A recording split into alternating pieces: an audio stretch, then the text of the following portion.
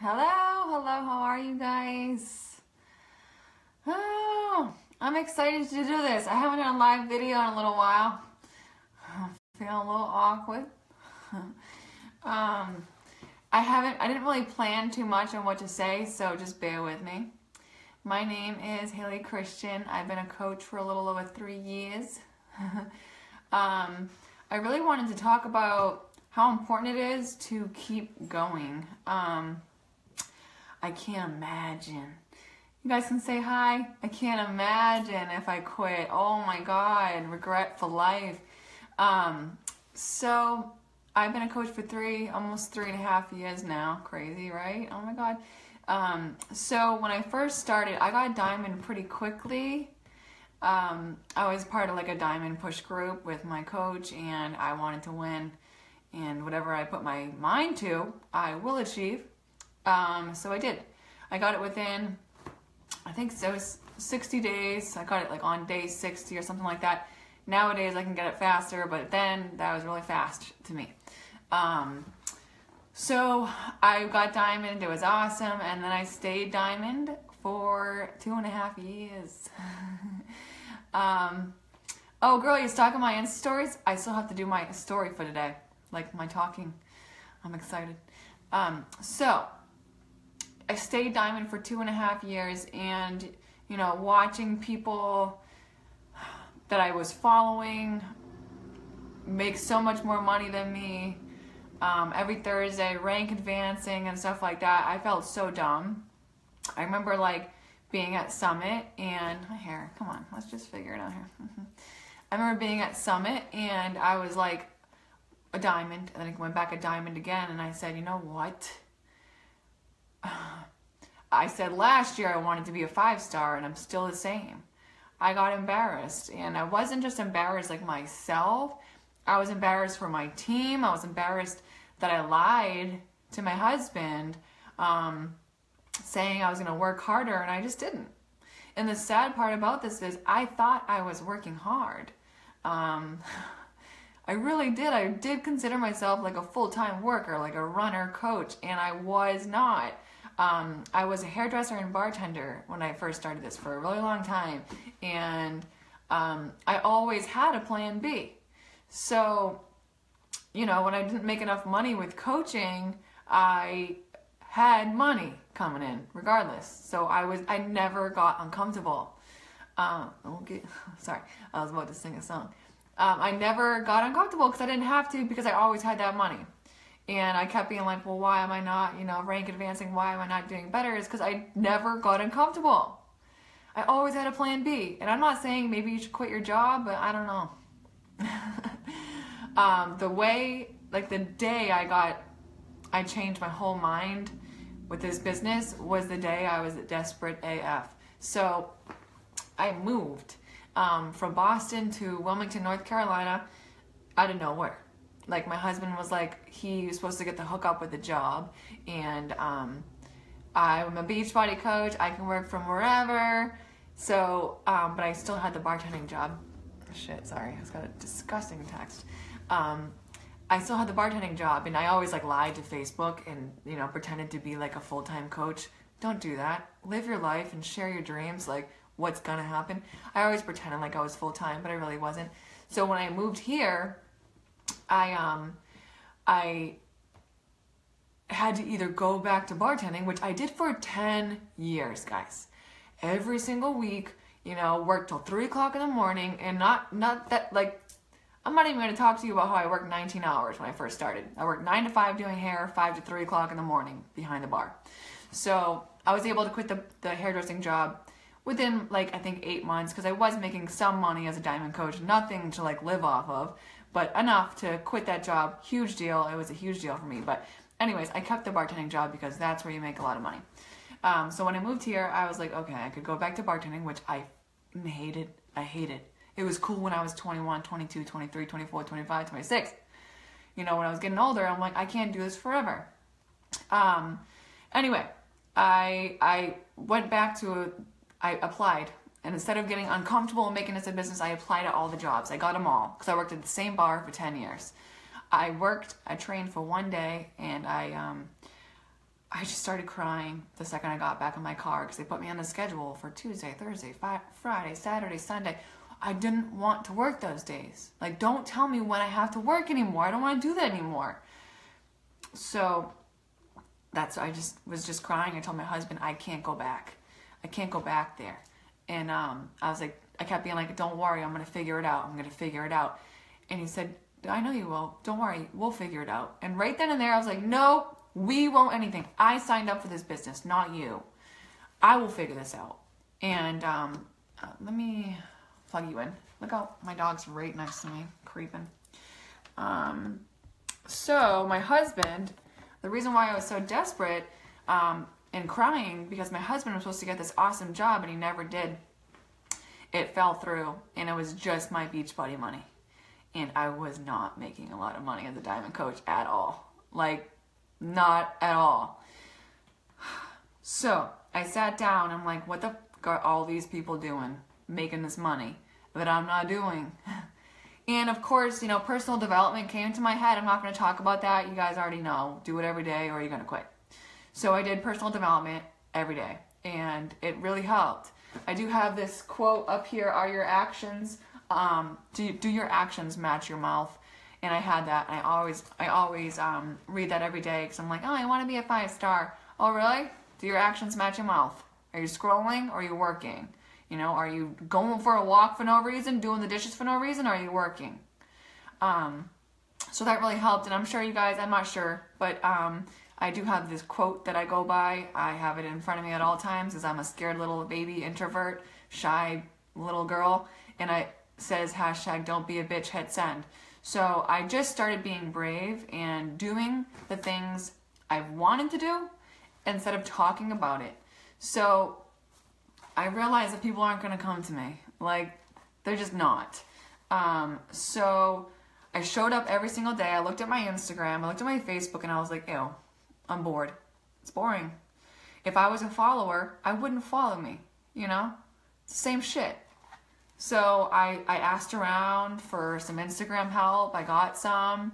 I was creeping a couple people. I'm like, cool, that looks awesome, and made it my own. So if you're bored with yourself, all of your followers are bored. So do something different. Change it up. You don't have to make your hair pink. But, you know, if you never wear necklaces, get a cool necklace. If you never wear lipstick, put some lipstick on. If you never wear makeup, put some on. If you always wear makeup, take it off. If you always wear your hair down, put it up. Get some scroll-stopping graphic tees. Go outside. You know, take better pictures. Get a better phone. Like, whatever it is, be better. Like, be better. So I try to make my pictures better for attraction marketing, because it is attraction marketing business, right? So I did that, and obviously if you do that, over time, you will get more likes, which equals more conversations, because you get to thank those people that like your stuff, right? So what I was doing before, when I was just sometimes thanking people once in a great while, I let it be just a thank you, and I let it go. And as soon as I was like, you know what, if I let this person go, somebody else is going to invite them. And I'll be pissed. You know, I'm not going to help them. I'm not going to get paid for it. Forget about it. What's the point? So now I don't let anybody go. No matter what conversation it is, I say at the end, I'm like, hey, awesome, so awesome talking to you. And then I stop for 1 second. And then I say, you know what? I call it the awkwardness. I'm not trying to be weird or gross or anything, but like, I just loved talking to you. You're so funny.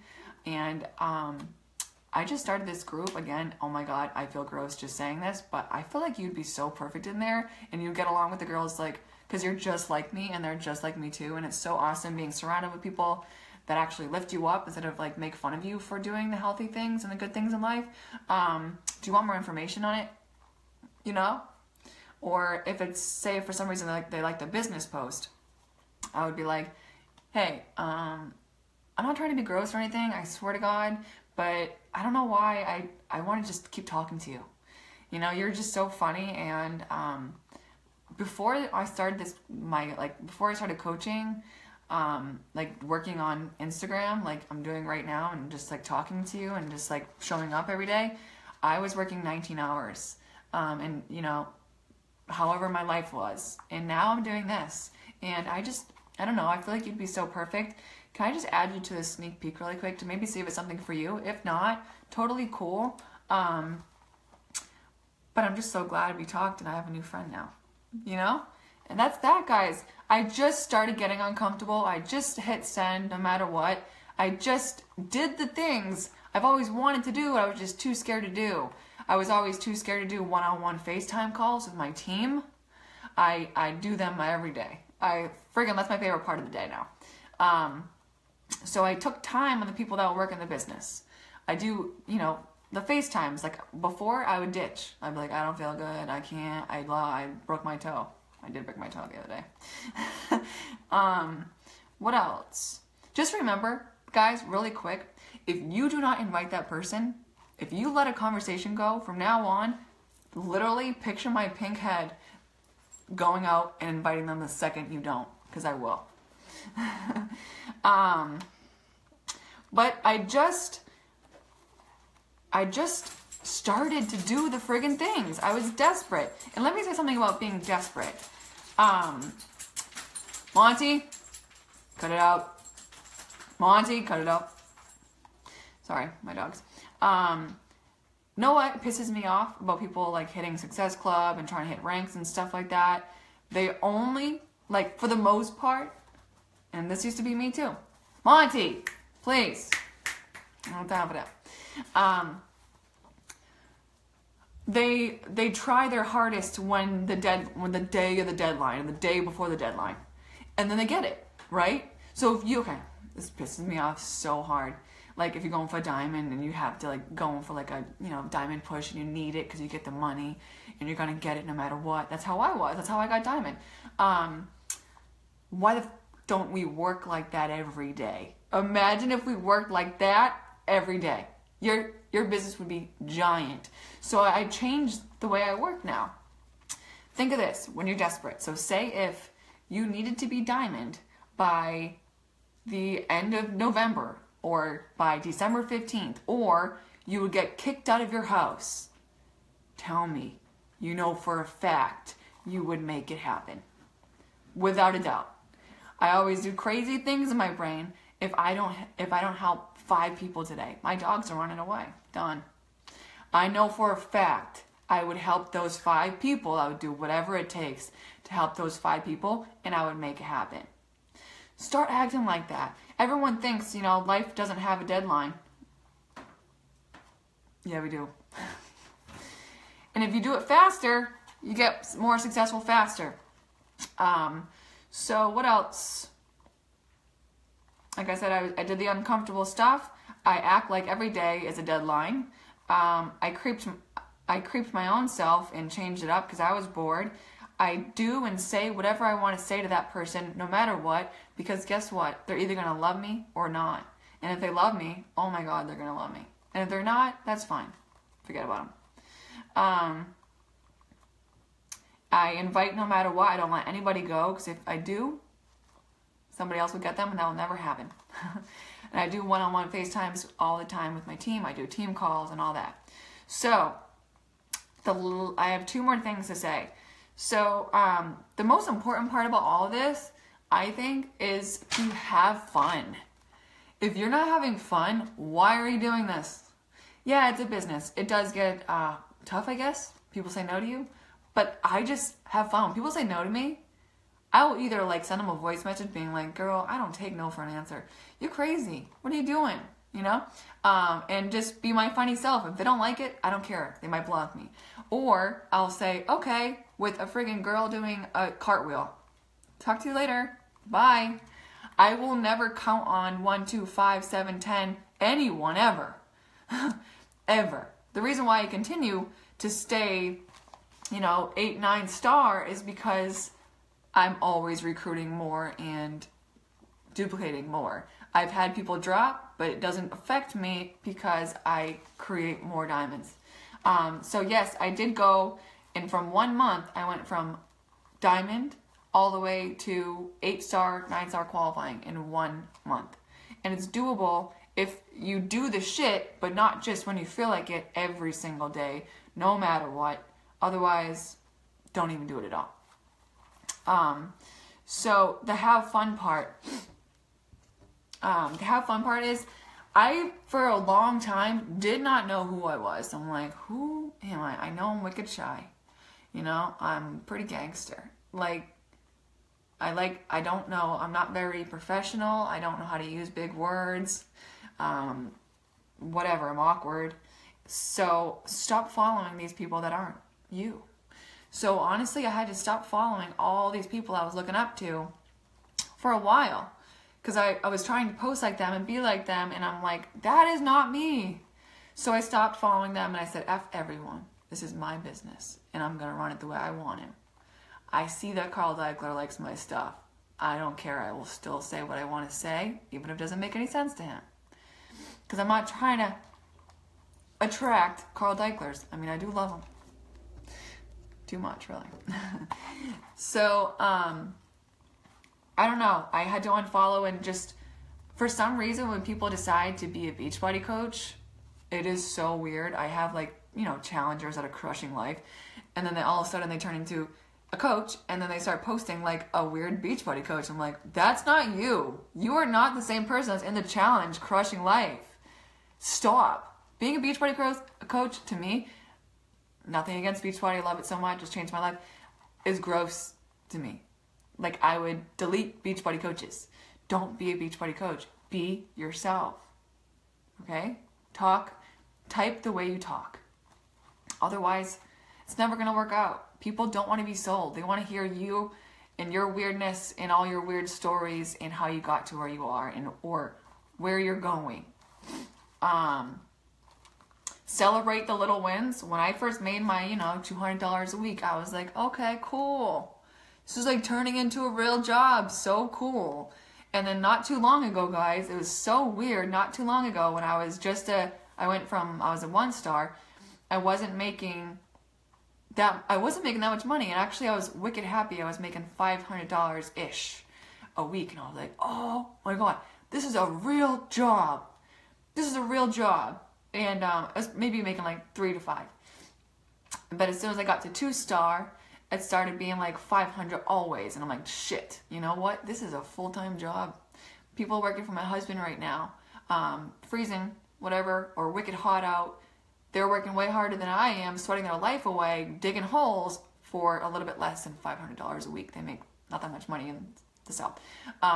So I was like so happy about that. Be happy with where you're at. And then I got to 3, 4, 5, 6, 7, 8, 9. And guys, in a short amount of time, I went from making like $300 to $500 a week to making over $2,000 a week. Sometimes it's like more than that, but it's never less. So that is a 6-figure earner, and that's what I wanted forever. I was just a shy girl who hardly graduated high school, didn't go to college, super not professional, just little, always kept to myself girl. But I wanted to always make a name for myself because I grew up with no money, none at all. My mom had to go to Salvation Army to get us food. So I had 3 sisters, so it was really hard. My mom was single. So I always wanted to make a name for myself and not struggle like that. And I can now. I can like literally start crying in 1 second, but like my life flipped just because I kept going. I had a dream car on my vision board. It was a BMW drop top. Got it. It's right over there. My husband had a Harley Davidson on the vision board. Got it right after. No problem. I wanted to get my varicose veins done. Cost $8,000. I'm doing it right now. And I'm just paying cash money. And it's fine. The most important part about this is I just didn't want to worry about money. And I moved. So I don't live near my family anymore. All I wanted to do was to be able to go home and see my mom, my sisters, my nephew, without crying and taking 1 week to buy a plane ticket. Last year at this time, guys, I couldn't. I felt trapped. Now I can. I literally go home almost once a month, and I pay for everyone's dinners. Whenever I see my team, I pay for their dinners. You know, I hook them up because I can, and I don't have to worry about money anymore. But imagine if I just stopped. Do you know how many people quit on me? I had diamonds quit on me. Plenty of diamonds quit on me. I feel bad for them. I do. And I'm like, oh my God, that really is so sad to me. That sucks. That you're going to have to work for somebody else for the rest of your life. And then you're going to see me in a couple of years crushing life and you're going to regret it. I actually feel bad for you. Like, I don't know. Like, do you want to work for somebody else forever? Or do you want to work for like commission for the rest of your life? I doubt it. Do you want to be on a schedule for the rest of your life? I doubt it. If you just crush this for a couple of years, but actually crush it, not just say you are, you will have a crazy ass dream life that you'll never, like now, I got to keep dreaming bigger and bigger and bigger. It's weird. So, I don't know. All I know is I've never heard of a job where you have to be and look like your best. I'm not saying look, but like, if you do the workouts like you should from start to finish over and over again, you will look and feel your best, and help other people do the same and get to do it in your own voice. Having nobody right there telling you not to do that. You know? I think it's the coolest job ever. And just have fun with it. Especially on Instagram story. It's the funnest. You guys are crazy if you don't use Instagram story. That's where I help 99.9% of my people now. And I hit really high Success Club numbers. Guess what though? Last year at this time, no one on Instagram. I had to creep myself and change things. Okay. Dream big and get uncomfortable. Yes. I hope that helped. I know it was a little bit all over the place, but I just wanted to share my story and just let you guys know that I was right there with you. I'm not special. I'm not like, oh my God, you have pink hair now. That's why you're so successful. No. When I had blonde hair, that's when I went from the 1 to 9. So guys, I'm just saying this whole pink hair thing because if I was you, I'd be like, bitch is only lucky because she has pink hair. I swear to God, I would think that. It's not true at all. I show up every day behind the scenes like a boss. All right, guys. I hope that helped. I hope you have an awesome rest of the Monday, and I will talk to you later. Bye, guys.